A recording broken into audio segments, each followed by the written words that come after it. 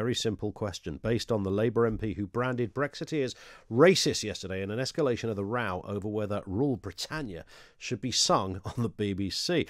In a late-night social media rant, Neil Coyle said he had never known anyone but, I can't say the word, to like the song, as he posted a video of Nigel Farage singing it, following another tweet by Jacob Rees-Mogg, which said Britons must never be enslaved by political correctness. Coyle posted the following. I have spent years warning local people that these fat old racists won't be blaming the EU when their hits the fan. Here they come, blaming others. Absolute bag racist. There it is. It's a nice fella.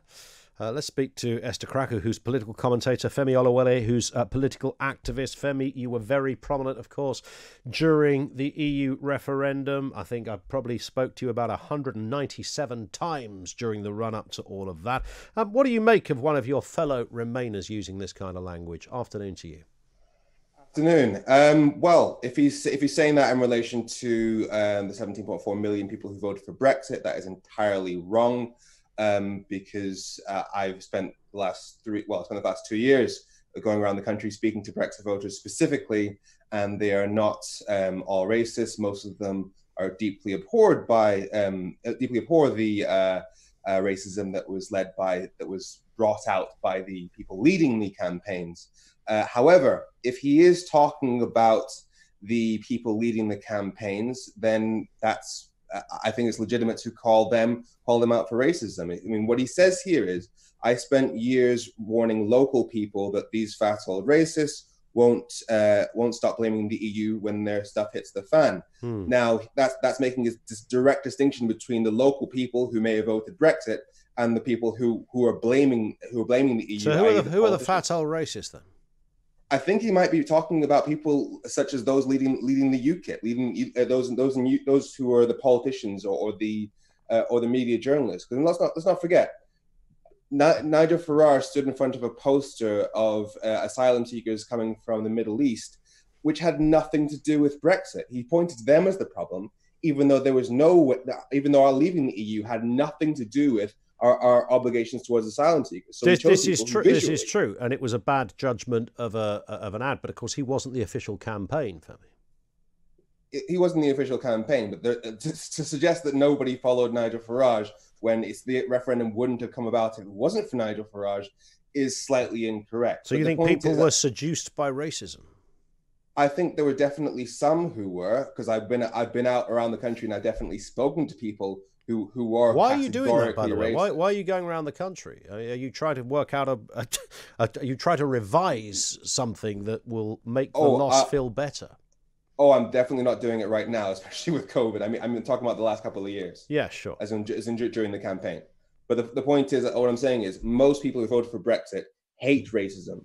But the people who led it, there was definitely a racial charge. But there's no reason to point to that. But you could say that the people that mostly led it would have been Boris Johnson and Michael Gove, and you would have had Gisela Stewart and people like that. So across party, men and women, I didn't see any racism coming from Gisela or Mr. Gove.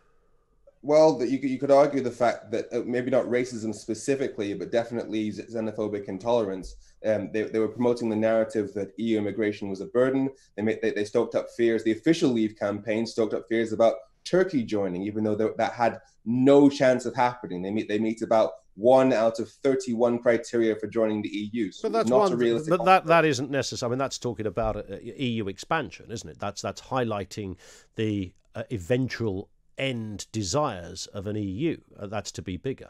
To be bigger, yes, but to point to Turkey specifically and not other countries, other white majority countries in Europe, that they chose specifically a country full of people who are visually more Middle Eastern rather than people in other accession countries. But we were mostly, I mean, when we're talking about, I mean, the idea that it's about colour is preposterous, Femi, isn't it? Because, we know that most people in Europe are white. Yeah. That's the point. So when Nigel Farage stood in front of a poster full of people who were not white to scare people about European migration, he chose a visual that had a race that had nothing to do with Brexit. Indeed, but he wasn't the campaign, but he wasn't the main campaign, was he? And that was on the news for about 3 hours one day. I mean, at the time. So you're suggesting that if people were seduced by it, then they kind of somehow identified with a racial narrative. If that was your reason for voting for Brexit, then yes, you identified with a racial narrative, because it made zero sense, because the people in that photograph were not European citizens and therefore had no right to freedom. No, but in fairness, I don't think that's the point that he was making. What about the author Will Self, who described all racists voted Leave? You'd concur with that then, if that's the way round you wanted to look at it? So you may hear some Remainers make the point of not all Leavers are racist, but all racists voted Leave. I think that's an unhealthy narrative to go down, because you can apply it to anything. You could say not all white people are white supremacists, but all white supremacists are white. It's just as unhelpful as that. So nobody would say that, because that's deeply harmful, deeply divisive. That's a completely disgusting thing to say. And so in the same vein, to make the point that you can tar all Leave voters with the actions of the minority of racists, that's completely unfair. Okay, let me bring in Esther Krakue, political commentator. Well, what do you make, firstly, Esther, of Neil Coyle's comments that, well, essentially Brexit voters are big fat racists? Yeah, I do think there's still a sect of people that can't accept that Brexit happened for reasons other than the fact that they believe that people that voted for Brexit are racist, which doesn't even make sense, because most people in EU member states are white. You know, I am glad that Femi highlighted the fact that this is not, you know, all sort of Remain voters that think this way, but there is still a sect in our political discourse, a group of people like that think that a lot of people that voted Brexit are racist. And what worries me is the fact that a lot of these people actually tend to be part of the political ruling class. There are a lot of members of like the left and the far left of this country that still believe that whoever voted Brexit was just because they were racist, you know, fat white man who's uneducated. And I think it's not only unhelpful, but it's also incredibly disrespectful. That's a huge claim to make on 17.4 million people. So yeah, it just goes to show that there is a sect of our political class that does see a huge swath of this country as fundamentally being a bit stupid, really. Do you think that's, Femi, is it that? I mean, you're a posh middle class lad yourself. Are you sneering at the working classes? This is pretty much the narrative that's being driven by those on the Brexit side, the politicians themselves, the idea that all Remainers think that all Leavers are racist and stupid. It is the narrative used to basically stir up anger and keep the division. But it's there, isn't it? You're talking about the subtleties of the Brexit campaign. I've just spent the last 5 minutes explaining how the majority of Leave voters abhor racism, and how this is not the narrative that's being driven, and it's. But you're still squeezing out the same point, really, aren't you? You're doing sort of what you're accusing Farage of doing, and that's the sort of dog whistle stuff, where it's not always overt. You could say a poster was, but lots of other symbolisms and speeches. It's just subtle. It's an underpinning. It kind of weaves its way around and gets itself out there.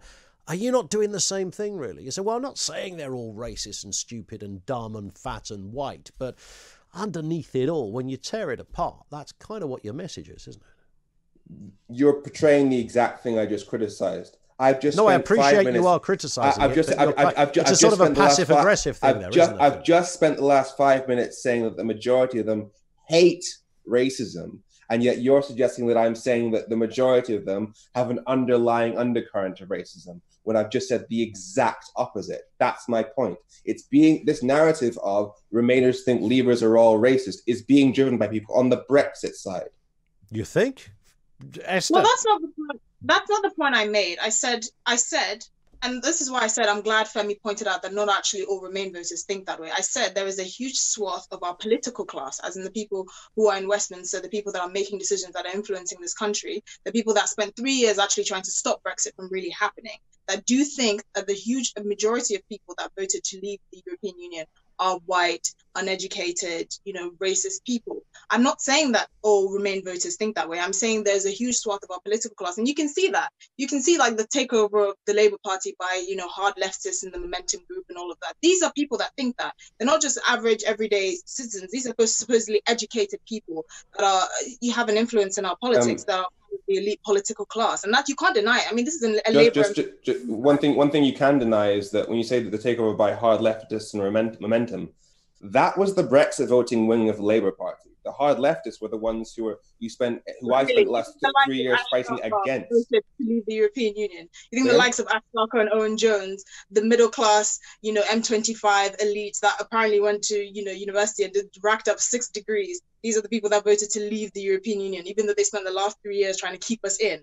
I'm sorry. No. Let's be really clear. Up until September of last year, Labour's policy was we will leave the EU under all circumstances. It was people like myself who pushed the hard left of Labour to a position of a second referendum. The hard left of the Labour Party, I spent the last 3 years pushing against them because they were pro-Brexit. So other points aside, let's be clear on that. Labour's massive defeat in the last general election shows that they actually didn't want Brexit to happen. I mean, their policy, their talk of a second referendum was basically telling all Brexit voters that you actually got it wrong. Let's give you another chance. That was the narrative that was going through. Even someone like Theresa May, who was in the Conservative Party, wasn't really serious about leaving the European Union. So we were not just talking about a small fringe of hard leftists. We're talking about a huge part of our political class that weren't actually really interested in seeing us leave the European Union. Let's be really clear. As I said, the hard left Labour Party was pro-Brexit. If we're going to talk about how popular the concept of a second referendum was versus Boris Johnson's Brexit, if you were to decide between leaving the EU with Boris Johnson's deal and having a second referendum based on the results of the 2019 general election, what do you think the majority wanted based on those results? Not a second referendum. Have you been paying attention? Sorry, my friend. The 54%. No, hang on. 52.7% of voters in the 2019 general election voted for parties whose manifestos committed solidly to a second referendum. So in terms of the choice in a simple yes or no, leave or remain. Yeah. That's the only conversation that's worth having. It's not about check. They could have voted for other things in the manifestos of these parties. You do realize that, but the manifestos of these parties weren't just based on one thing. So we're focusing on Brexit. The question was remain or leave. Most people voted to leave. It's really that simple. This is the about turn that people like to do, saying, "Oh, but the manifestos of all these parties, there was a section that about staying in the EU. Therefore, most people actually wanted to stay in the EU when most people voted to leave." That's not an argument that washes. We voted to leave the European Union. Femi, final response to that. It doesn't mean anything. You're crunching numbers. You're making funny sums up here.